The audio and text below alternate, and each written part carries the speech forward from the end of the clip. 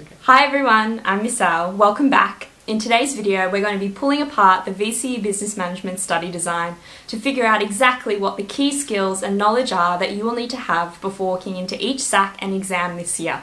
So let's get started.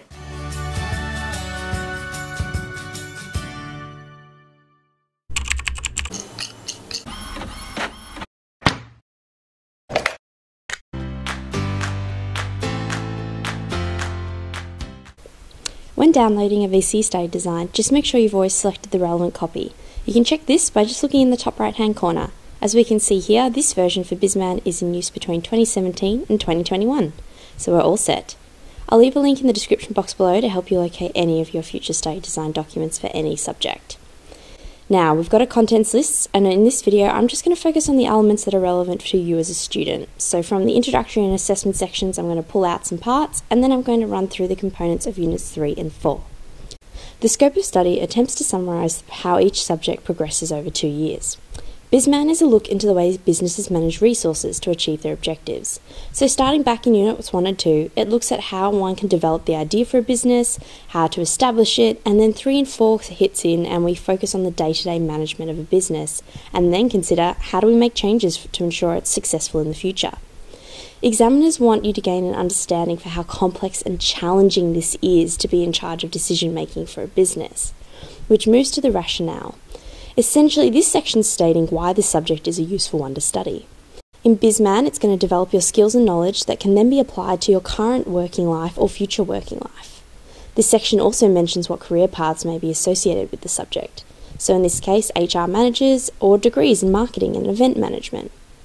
The overarching aims I'll skip past at this point, as each unit then breaks this down into further detail, but as we can see with all VC subjects, it is divided up into 4 units of study. It's important to note that BizMan does not require students to have studied Units 1 and 2 in order to complete Units 3 and 4. In the past, many of my highest performing students were those who picked it up at Year 12 and worked consistently to master the content. The remainder of this page is really for teachers, but rest assured, if anything was to change in the study design, it would be communicated to your teacher by VCAR. This moves us on to the assessment and reporting section. As you're probably aware, for every unit, students are awarded either an S or an N to indicate satisfactory or unsatisfactory progress.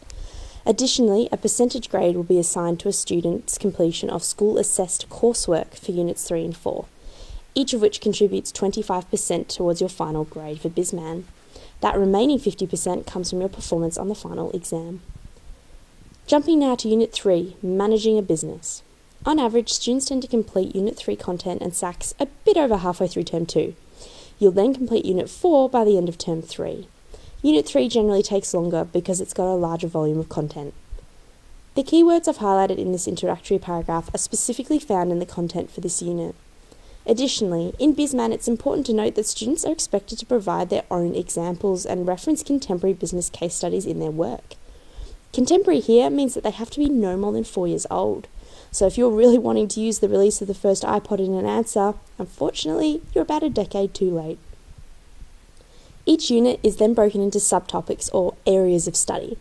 Unit 3 has 3 areas of study, whereas Unit 4 only has 2. The study design includes a brief introduction to each of these, and then goes on to list the key knowledge and skills that must be prepared for that area of study. I strongly recommend numbering the key knowledge in dot points, as these allow you to track your notes and progress accurately. When completing questions and notes with my class, we always label them with the relevant dot point number. For example, Unit 3, Area of Study 1, dot point 9 refers to official and real corporate culture. These dot points are exceptionally useful when you break them down and realise that the textbooks published for this study design often include additional information that won't be directly assessed on any SAC or final exam. For example, in dot point 2, it states types of businesses, including, and then goes on to list the exact ones you must know. No more, no less. Key skills is where you'll find the task words that you can expect to be used in your subject. In this case, define, describe, apply, etc. This pattern continues for Area of Study 2, Managing Employees.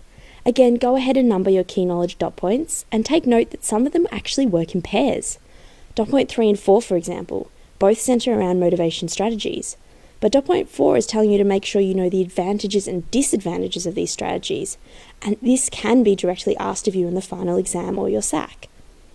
For those looking for some extension, dot points 8, 9 and 10 here, generally speaking, are a weak spot for many students in the state, so master these to really shine in your responses.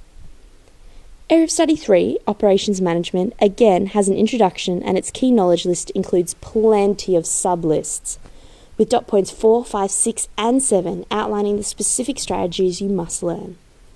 When it comes to achieving an S for Unit 3, it's important to note that each area of study does not contribute evenly to your final grade. Area of Study 1 is only 20%, whereas 2 and 3 are 40% each.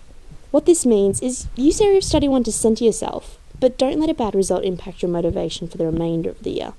As far as assessments go, that SAC will have the least impact on your study score out of anything you do. This leads us to Unit 4, which is all about transforming a business. Basically making and managing change to ensure a business continues to succeed in the future. These areas of study are significantly shorter in terms of theory when compared to Unit 3. However, there is generally a far greater emphasis put upon real-world case studies for each of the dot points.